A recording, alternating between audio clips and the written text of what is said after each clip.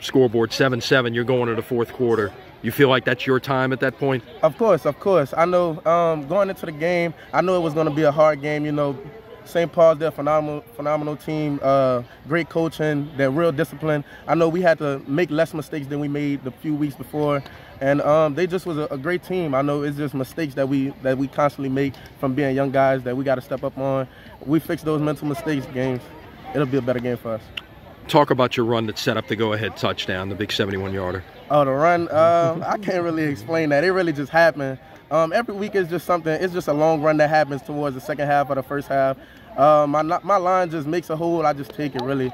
There's really no explanation for it. It's just being patient. You know, every run that's going to be a big run. My past running back coach, he just told me to stay patient.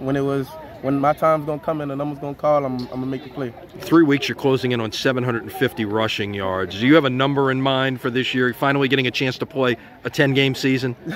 No, I don't have a number in mind. I'm just really trying to make history for De La Salle. De La Salle don't have a state championship in football.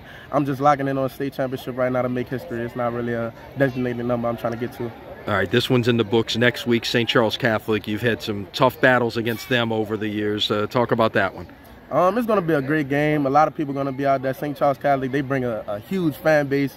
We bring one of our own. It's just going to be a great atmosphere. It's going to be a playoff atmosphere like this. We just got to stay locked in and stay focused with everybody going down with injuries. We got to hit the recovery room. Everybody stay healthy. We'll be all right.